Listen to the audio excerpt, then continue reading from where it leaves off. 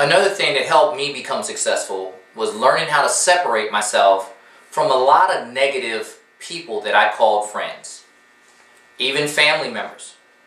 Because negativity has a lot of company. Positivity generally doesn't. Because people just can't understand, if you're that positive, it can't be the truth. Negative people tend to want to pull you down. And that's one of the things we have to remember.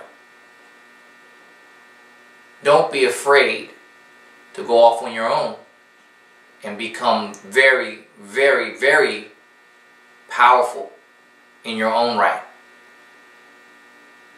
Be as powerful as you can be.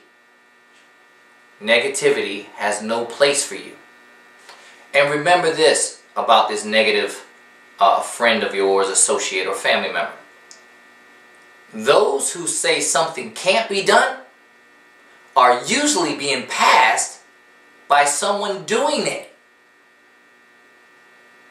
So remember that. Be the one doing, not the one talking about the one doing. Your choice.